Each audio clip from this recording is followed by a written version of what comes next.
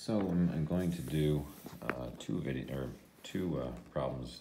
One really fairly quick one. So we've got 5 minus 8, all raised to the 0 power. And just to refresh your memories, what is anything raised to the 0 power? And it is 1. And just want to bring that back up so you guys have that back in your minds.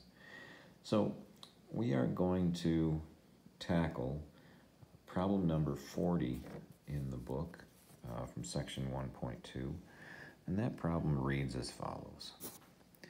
You've got the variable m, you've got the variable a. A is raised to the 6th power, and they are both raised to the 2nd power. They don't write the multiplication symbol in there, but there is one, so I'm going to write it in there. And it's m raised to the 3rd power, and then it is a raised to the 2nd power. Well, there's a couple ways to think about this. Let me first draw a line there so you realize that this is a different problem. So I actually have two of these. So if I wrote it out and I said, well, I have m, a raised to the 6th times m, a raised to the 6th. And remembering that these are all multiplications, and multiplication is commutative, so I can flip these around and write it as m, a to the 6th, a to the 6th. I actually end up with m squared, a to the 12th, because I have like bases. M times m is m squared, and a to the 6th times a to the 6th. Well, we add our exponents, so that's how we end up with that 12. So I travel back over here, and I can think about it quickly. If I envision this as a 1, which it is, but we don't write it, and I don't like using the word distribution because it confuses some matters, but we do take the 2 to the 1 and go 1 times 2. So I have m squared. And we do take the 2 and multiply it by the 6. So we have a to the 12th. And then it's multiplied by 1 over m cubed and a to the 2nd. Now, what we're really faced with is a fraction multiplied by just something in a numerator.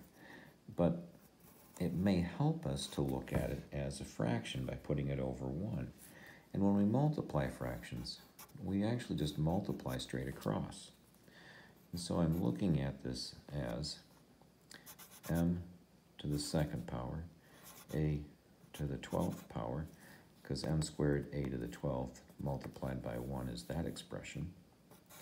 And then I'm going to take 1 and multiply it by this denominator, or 1 times m cubed a squared. All right, well, let's deal with the a's first. These are like bases. I have 12 a's in the top, and I have 2 a's in the bottom. And I'm going to come over here again and do a little bit of scratch work. Well, I've got A.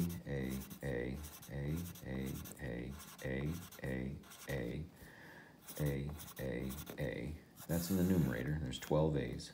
And then I've got A in the denominator. Well, those cancel, leaving me with 10 a's. Well, you can think about it as, well, what's 12 minus 2? And just realize that there's more of them in the top. And so you have a to the 10th power in the top. And using that same type of logic, except with a little bit of a twist, you have m squared in the top and m cubed in the bottom.